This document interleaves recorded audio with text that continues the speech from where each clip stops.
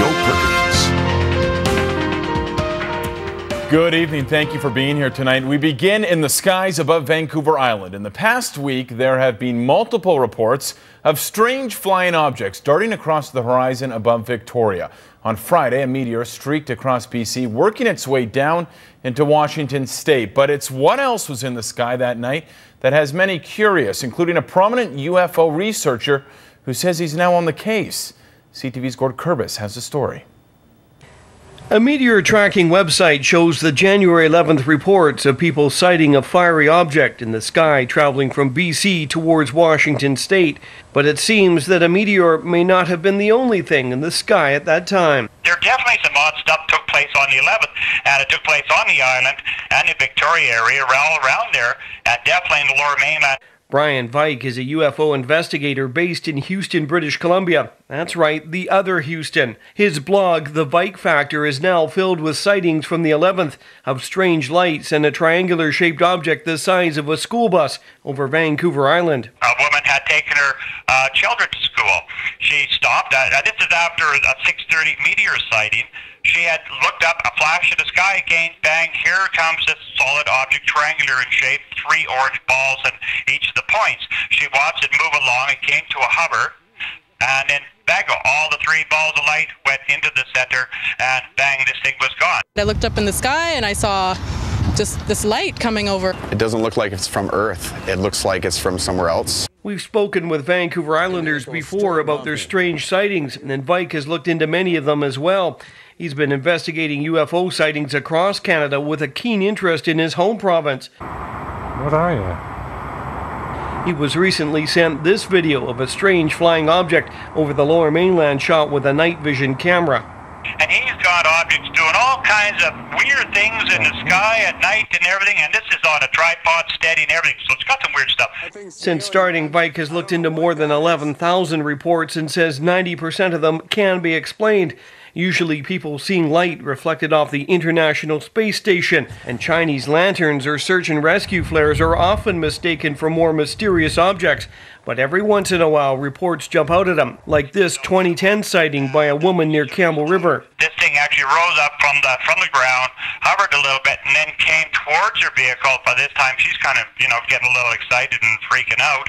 And it went right over top of her vehicle, and it was another triangle. Vike says 2013 is already starting off with an incredible number of reports. Anyone seeing strange objects is invited to contact him through British Columbia UFOs.blogspot.ca. Gord Kurbis, CTV News, Courtney. Several people in the Oildale area and some in Bakersfield reported seeing strange lights in the sky last night. Unsure of what to make of it, they asked Eyewitness News to check it out. I looked up and I seen a perfect triangle, 3 lights, and they were like orangish red, not blinking. Well, this was like a dull yellow, and you can just see it like if you were to put a triangle and you flip the triangle flat. It wasn't a bird, and it wasn't a plane. I think it was UFO. The only thing I could think it was aliens. They're moving. This is real stuff.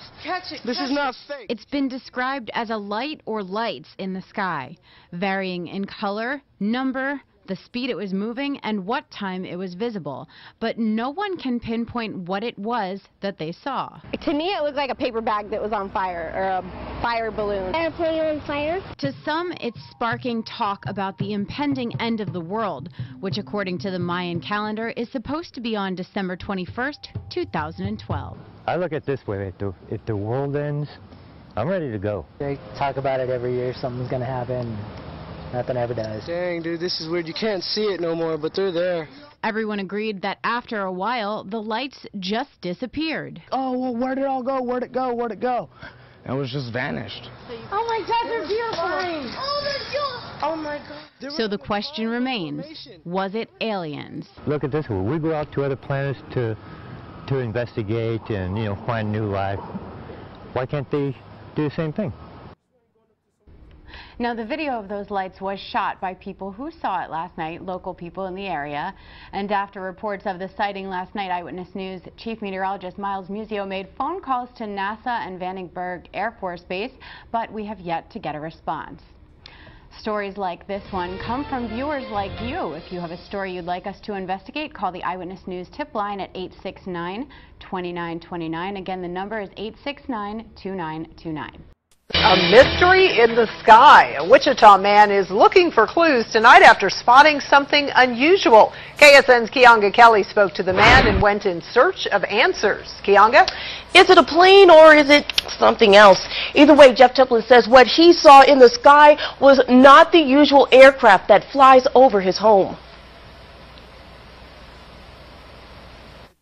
Right over the city, clear as a bell. Anybody that was looking up would have seen it. Jeff Templin is an amateur photographer. He says he's seen it all until now. While taking pictures of wildlife back in February, something caught his eye. He said it looked like an unusual contrail. You don't usually see military or even civilian aircraft, jets which leave contrails, making those kind of severe departures off of a given route. Templin says the aircraft made several severe 180-degree turns in the sky in the shape of an S. Even more unusual, absolutely silent, no sound. So he snapped a few photos and took it home. When I put them on